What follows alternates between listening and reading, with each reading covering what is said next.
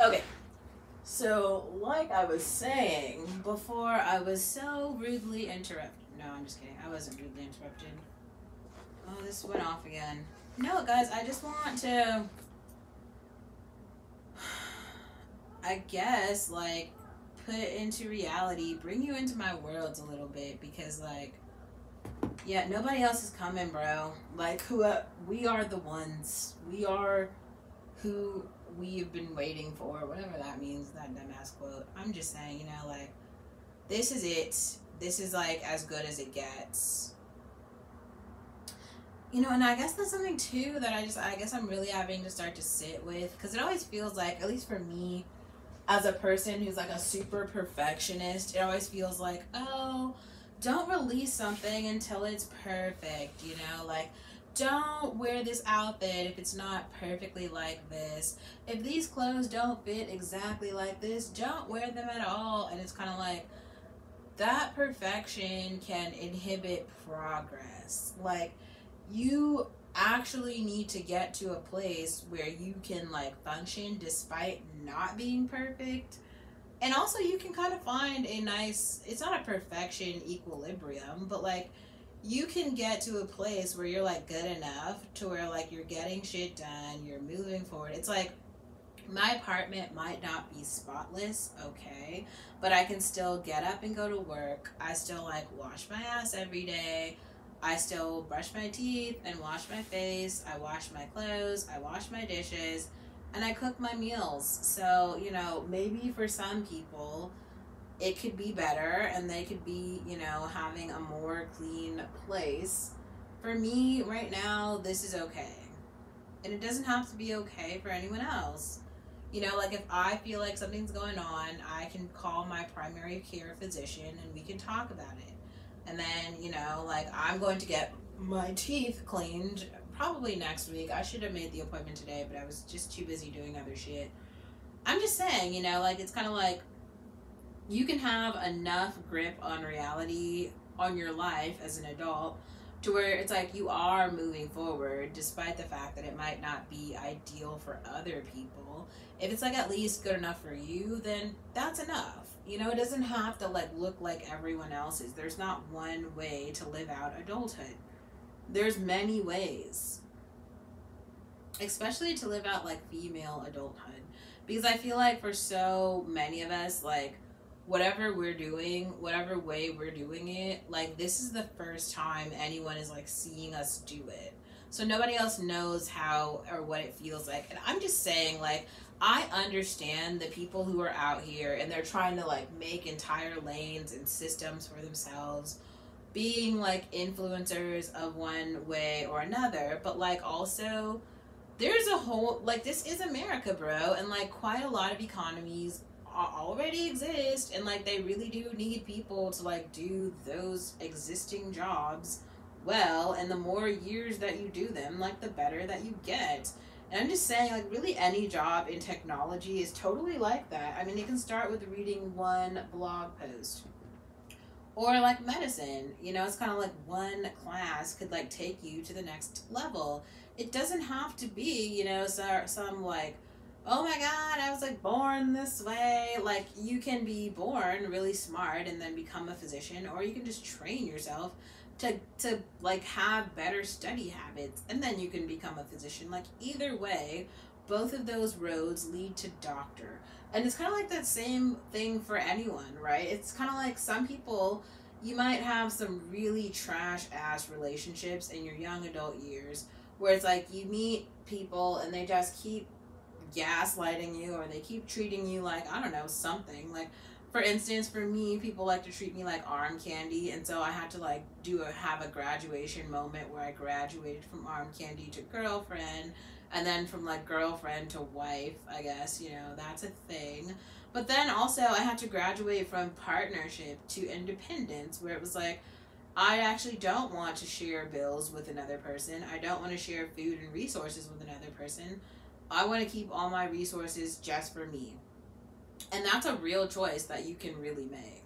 Like, if you wake up one day and you're like, you know what? And I kind of feel like it's a safer space to start there. And I think it actually might be a problem for so many, like, guys, because like women are starting there. Women are starting in a place where they're coming out of college, bro, and they're already independent. It's like from college to apartment. And I'm just saying, for people like me and like especially like Jamila, it's like there weren't a lot of women who we know who were like going into market rate apartments. Like, guys, I pay marketplace rents. Like, I don't have any subsidies. I don't have any roommates. I don't have any help. Like, whatever the true cost of the apartment is, that's how much I pay. So I have to center my life around that. That's why I work like every day. You know, and I'm not even using any of my tech skills. Well, maybe I'm using some of them a little bit, but like for the most part, bro, it's like I'm not. So yeah.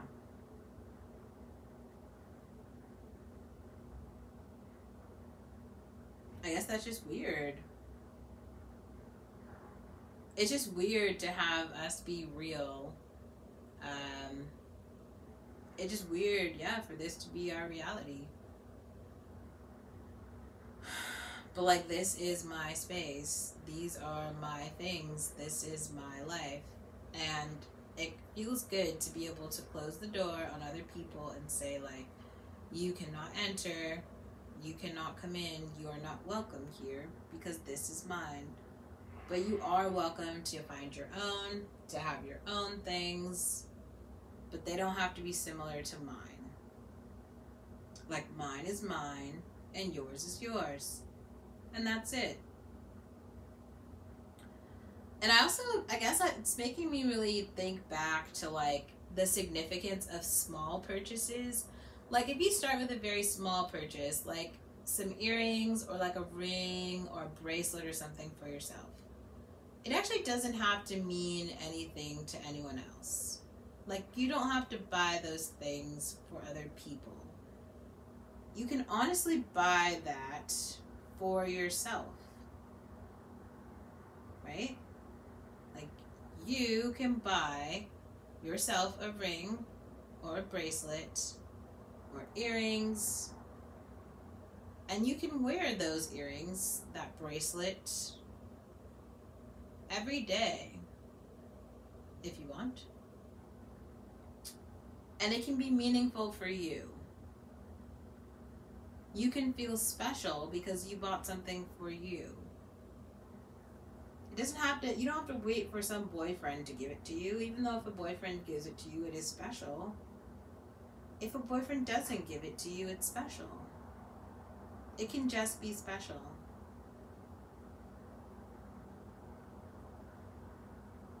Because you are special. And like, that's another thing I guess that's like really important to understand. Like, if someone says that you're not special, well, obviously that doesn't matter. But the fact that you believe that you are special is what does matter. If you feel like you aren't special today, but then tomorrow you say, well, actually now I've decided that I'm special. Well, now that day, that minute, that second that you make the choice and you say, I am now special, that's it. That's all you had to do. In your mind, you are now special. And now in the world, that's true. And anyone who tells you that you're not special, they can go fuck off. What they say doesn't matter. How they feel doesn't matter. Because they aren't special. I feel like there's guys like this year, I really realized like Sean was that person in my life. Like, he, for whatever reason, just did not feel special. And he kept trying to throw shit at me, be like, well, you go to IKEA. Like, yes, bitch, I do go to IKEA. Thank you for telling me shit that I know about my life. He's like, well, your apartment sucks. I'm like, you don't have to like my apartment. You don't live here. You know, it's like he's trying to say all these things to like bring me down or make me like question the shit that I have. You know, this is why I don't buy new clothes, because like the clothes that I have, I selected them, I like them, and they are enjoyable for me, and that's all that matters. Like today I received this fleece, because I told you guys the house cleaner stole the other 2 fleece, so now I have 2 replacement fleece jackets, and I love them. I picked them out. They were on sale. I bought them on Black Friday. I actually got 2 new sweaters coming from the Gap. I'm excited about that. And because I got 2 new sweaters, that means 2 old sweaters have to be thrown away. I'm not just gonna hoard shit. It's like coming in, going out. Coming in, going out. I'm not gonna be a hoarder, okay? Like, I'm not just gonna collect all the shit. This is why I didn't have it. So this is a funny story if I haven't told you guys this one. I had a trash can in my apartment, and, well, actually, no. So I did not have a trash can in my apartment. So Sean was helping me move stuff, and so Sean brings a trash can into the apartment. He, like, gifted me a trash can. But then Sean kept being a piece of shit, so I blocked and deleted Sean, and justly, like, threw away his trash can. Like, I put the trash can in the dumpster. So I threw away the trash can. That's a hard concept for some people to understand, but that's what happened. And I made a joke about this to him because 3 weeks after I threw the trash can into the dumpster, the trash can magically appeared in the building where, like, I guess the apartment manager takes the trash can out of the dumpster and then uses it as a community can in the garage. So that was weird. That was weird.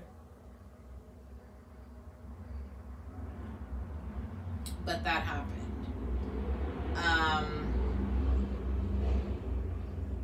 That happened.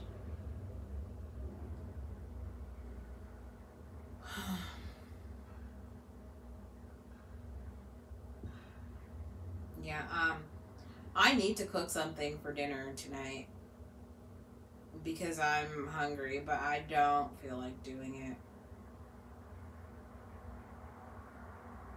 Oh, she's very pretty.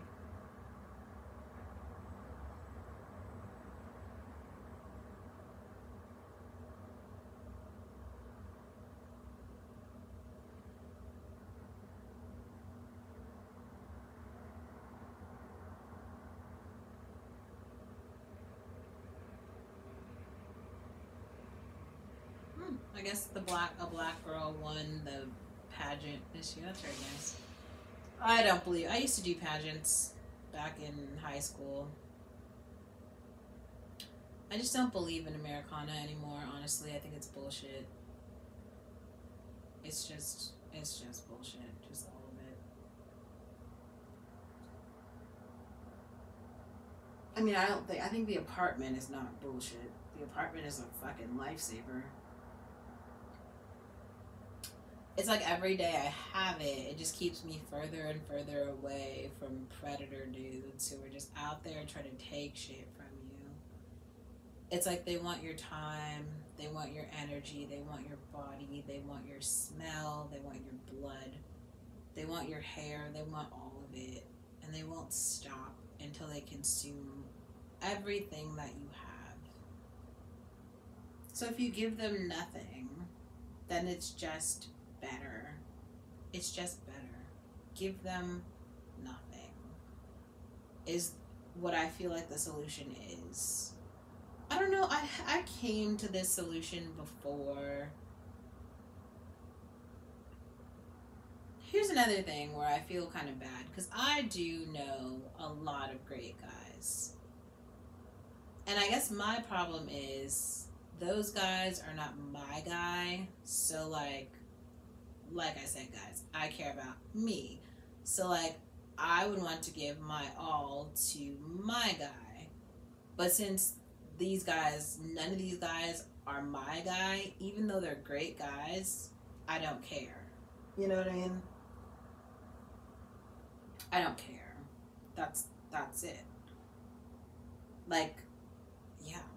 What I want for them is to have like some other girl who's gonna like give them great stuff and for them to be great and shit. Like,